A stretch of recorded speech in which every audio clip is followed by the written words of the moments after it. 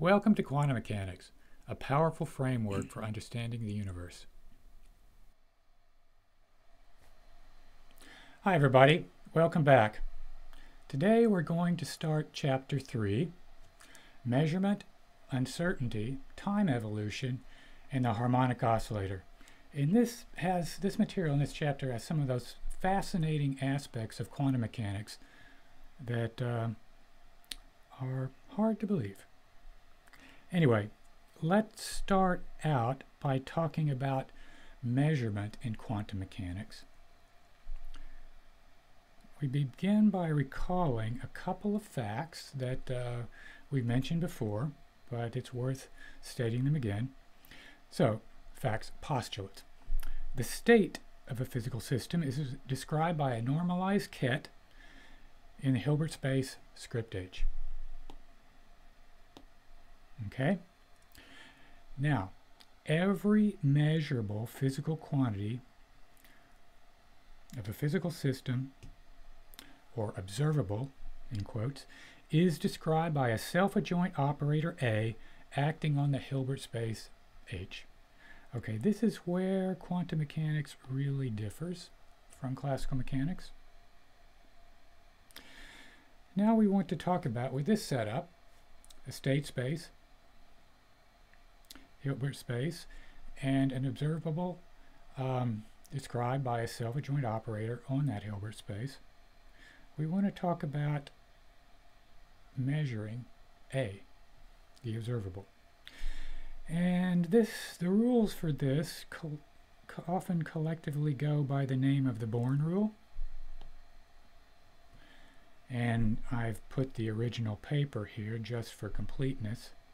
I don't think you're really going to need to look at it, but anyway, it's nice to always have the original references so you can go back. All right, so rule number 1, the outcome of a measurement. The only possible outcome of a measurement of a physical observable is an eigenvalue of A. Okay. Suppose you want to measure the physical observable A, what are you going to get? It's only going to be an eigenvalue. Okay, that's bizarre, but it's the way nature works.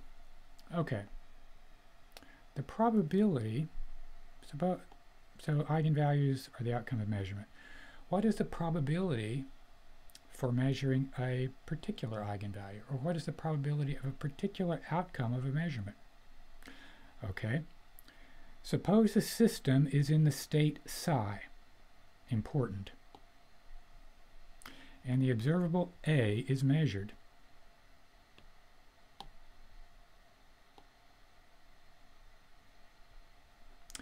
Then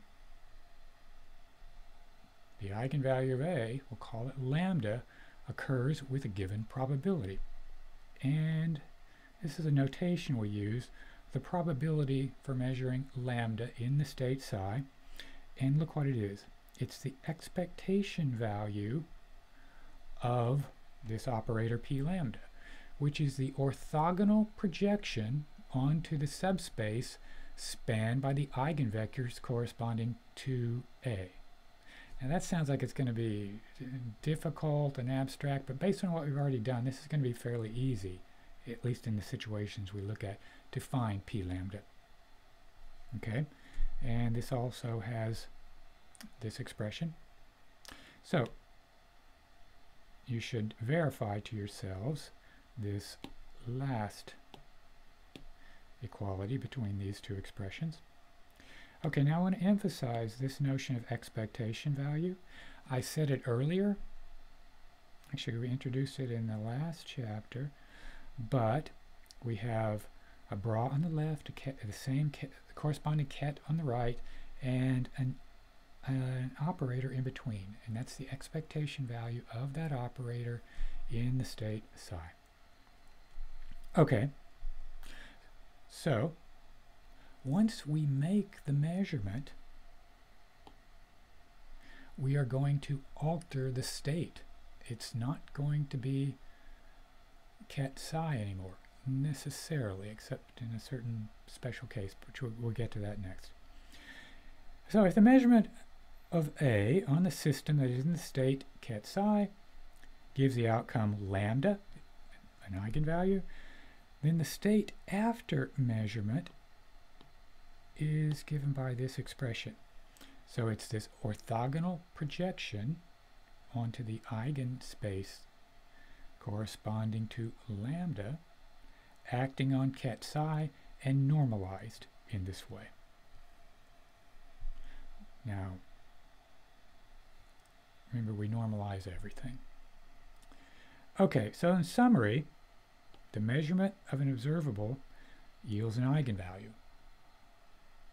An observable is a self-adjoint operator. If we know the state before the measurement, we can calculate the probability of obtaining a particular eigenvalue as a result of measurement of that observable on that state. However, the measurement changes the state, but we can calculate that state after the measurement provided we knew the state in which the measurement is made and the outcome of the measurement. Alright, that pretty succinctly explains quantum measurement, but I want to go into it. I want to consider two examples. I'll consider one in this lecture, and then I'll come back in the next lecture and consider a different example which has a few different wrinkles. So let lambda I and ket ei denote eigenvalues and normalized eigenvectors of a self-adjoint operator A defined on a finite dimensional Hilbert space. That's the setup. Now, we're going to suppose there are no degeneracies. So, corresponding to each eigenvalue, we have one eigenvector. We have a complete set of eigenvalues, distinct, you can say this in a variety of ways, distinct eigenvalues equal to the number equal to the dimension of the space. Okay, so I'm looking at finite dimensions to make things simpler at this stage. Okay, so the projection operator onto the subspace corresponding to the eigenvalue lambda I is given by this Ket-Bra combination. We have already considered projection operators in this form at the end of chapter 1 on Dirac notation, and you probably should go back and revise that, but you're going to get a lot of practice in this chapter. Okay, also we can represent A in spectral form. We had this result at the end of the chapter 1.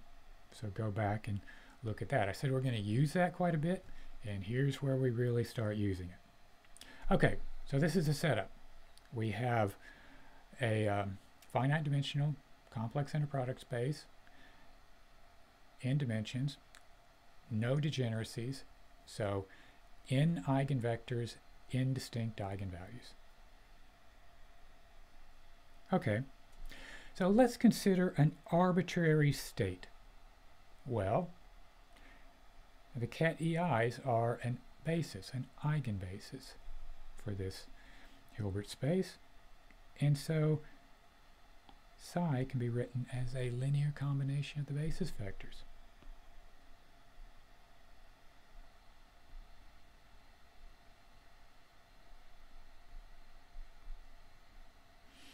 Okay, that's the general psi. Now suppose A is measured in the state psi.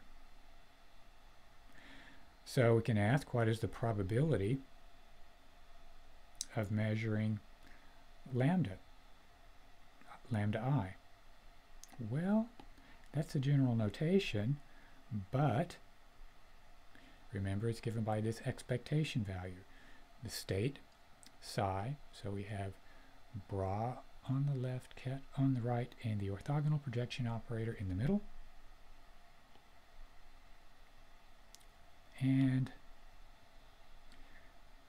we have the magnitude, the answer is the magnitude of AI squared. Now this is interesting because we've already seen something like it. If you go back to the square well, look at equations 2.64 and 2.67, and you should see that that's a very specific form of this very general form. Okay, if we measure lambda I, then after the measurement, what is the state?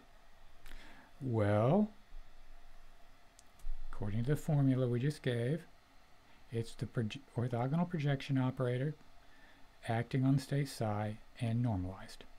Okay, so this is the orthogonal projection operator corresponding to the eigenvalue lambda I.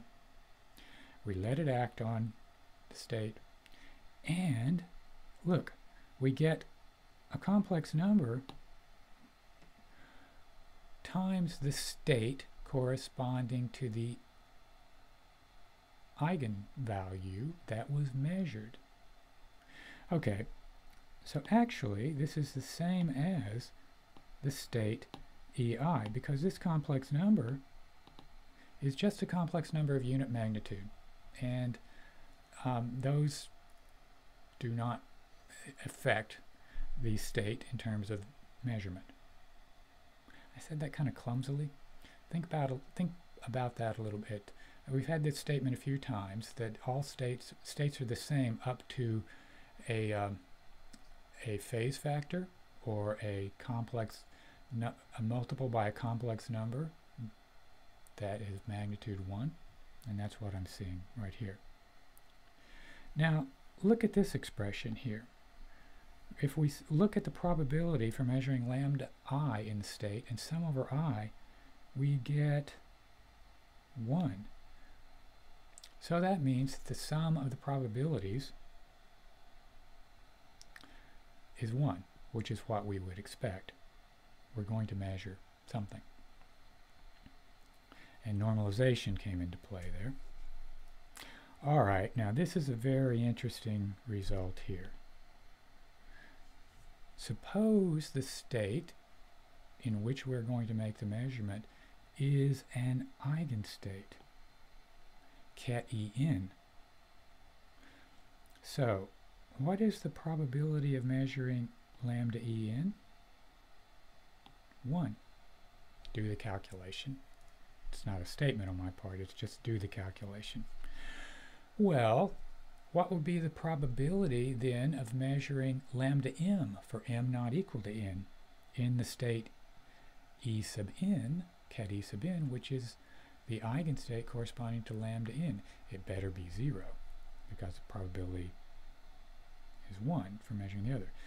And you can do the calculation, and that's what you're going to come up with. So do these calculations. They're pretty simple. So in other words, if we measure A in an eigenstate of A, the outcome of the measurement is always the eigenvalue corresponding to that eigenstate. Okay, so let's look at some other statistical quantities associated with measurement and observables. Okay, the expectation value, I talked about this earlier, of A in the state psi.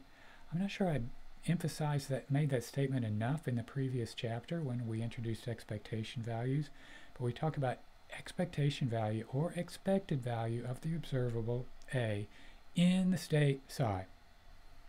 So we denote this E sub psi of A, expectation value of A in the state psi, and it's just this expression that we've already seen. So it's the predicted mean value of the measurement of